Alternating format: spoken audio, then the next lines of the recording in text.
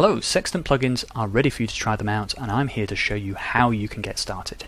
We have a little Express app here with some files in here. We have a package.json which has Express installed. It also has a couple of other things which I'm going to get to in a second, but crucially it also has a sextant.config.js file. And this, what it does is it just has a little plugins section, and this is really important. So what we're going to do, you notice inside here we have a Sextant script which is running from this Sextant, and this is the next version, by the way. And what we're going to do is we're just going to run Sextant. So let's just go yarn Sextant, and this opens up our feature here. So we have the get users feature, which gets the users from the server, and it goes from the front end to the server, and we're kind of concerned with what happens in the server, since that's the bit that we're implementing here. You notice also that these are fully typed over here. We've got get users, the user IDs, and then we return users, which is a type of user, just there. So let's implement this. We can actually add Sextant tools plugin JavaScript Express into our sextant.config.js. We'll just print it in there. And that's going to give us some tools that we can use to help implement our Express handlers. I've just cancelled the dev server. I'm going to run it again. And I've just have a little fiddle about here so it regenerates some things. And now look, we have a lot of just generated files in here.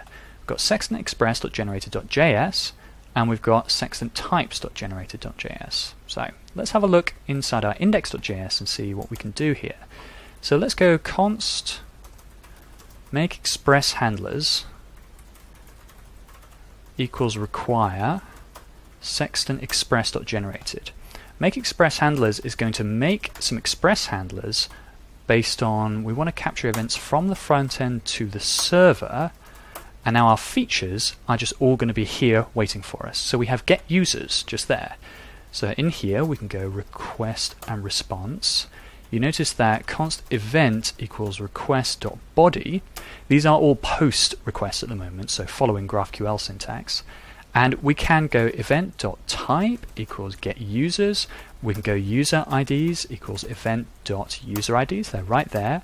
And when we go res.json, we can go type users and return the users. So these need an ID of something and then a name of Matt Pocock.